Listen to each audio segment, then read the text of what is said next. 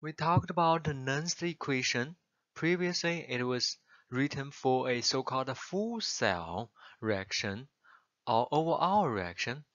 Nernst equation can also be obtained for so-called half cell reaction. Okay, for a simple electrochemical half cell reaction, if we write it like this, OX means oxidized species plus n number of electrons to form RED for reduced species. If a half-cell reaction can be written in this way, then the Nernst equation can take the form of E equals to E0 minus RT over NF times natural log of activity for reduced species over activity for oxidized species. Okay, again, E would be the electrode potential versus, don't forget, SHE, standard hydrogen electrode.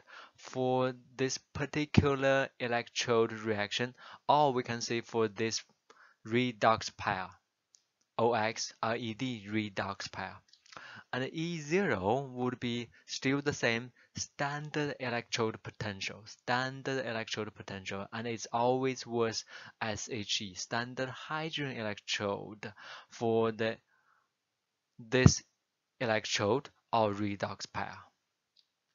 And IRED represent activity. We just explained activity.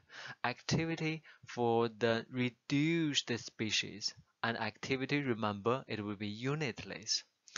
And AOX means activity OX for oxidized species.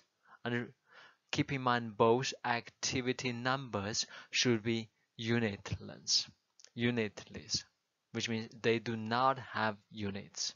Okay, with this equation, the standard electrode potential and the knowledge about concentration for each of the redox species, we would be able to calculate the practical electrode potential versus SHE for this particular electrode reaction or redox pair.